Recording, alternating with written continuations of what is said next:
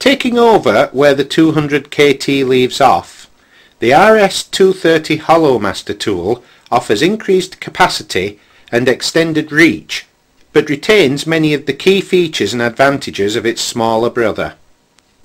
When might the 200 KT not be the obvious choice of hollowing tool? One consideration would be the depth of the project being undertaken.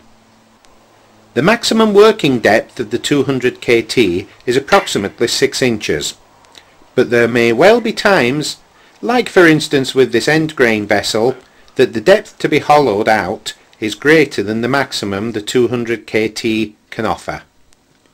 The 230 Hollowmaster offers increased depth and remains stable in use due to having retained the substantial shaft and large support area from the 200 KT.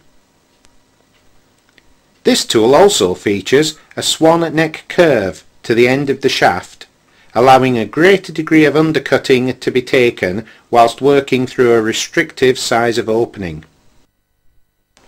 If the curved section of the tool is placed onto the rest, the force exerted by the spinning timber could cause the tool to twist, making any degree of control difficult if not impossible.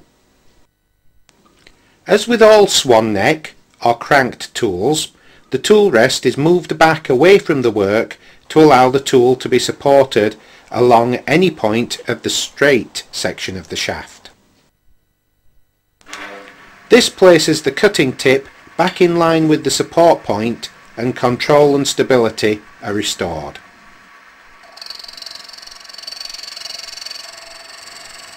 After using the round hollowing tip to complete the majority of hollowing, the round shear scrape blade can be fitted to produce a good quality surface finish.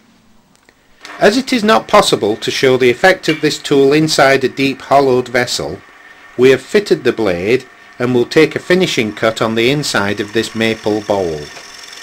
Again, the tool rest is placed against the straight section of the shaft and the cutter placed onto the centre line of the work.